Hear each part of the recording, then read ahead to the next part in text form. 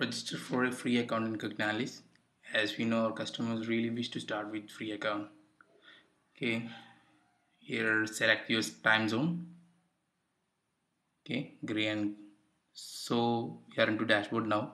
You may continue trial or upgrade to premium packages. Create first app called Cog Demo.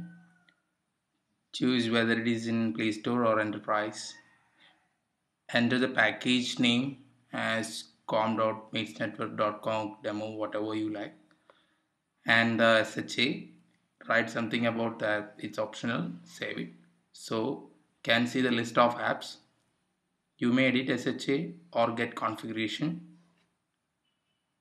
Okay, on download section, in download section we have three options. Download demo project integrated with Cognalis library on GitHub.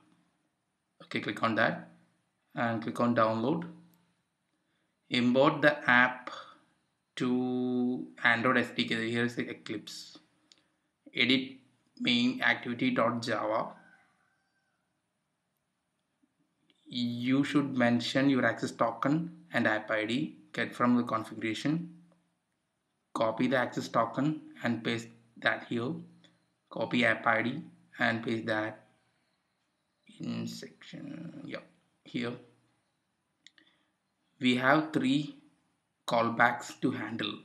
One is on verification started, on verification success, and verification failed. On verification started, we can write our own code. On success, we will get the success response as you can display your layout there. On verification failed, we'll get some error codes as array. You can handle according to that. Okay, currently we log the errors. Okay, on project application class Java, to enable analytics, we should pass the arguments. First is context and another two booleans. First boolean is enable analytics and the second is enable user location.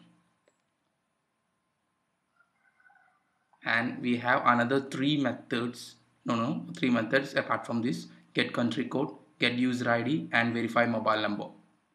So I'm not explaining everything in this video. So running that to the connected device, here it is Micromax A290. Enter the valid mobile number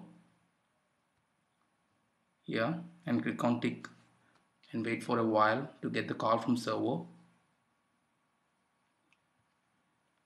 Yes, okay, the card ring, your mobile is verified. So we can see the app user details on dashboard via the RESTful API. So hit the dashboard. Here its number of verification increased to 1 and number of tries to 1. Okay, on the application also the same details. Let's see the trial reports. On report section, click on trial reports. Here we see the HTML table of trials made by users. Which app, which mobile number, country, hardware details, geographical points, time of call. And we can filter the reports like app voice, mobile voice, date range voice. The same like verified users, like filters and the report. To get the report from our RESTful web service, you have to navigate to settings, then web API settings. You get your API key here. On another tab, we have the RESTful API's URL. Mention username as your verified email ID. Okay, and API key, just copy the API key and we will get the list of services. For example, we are doing the T users to get the trial logs. So here is the JSON response. We have another serializations like XML, YAML like that, and okay, and the verified users, V users like same.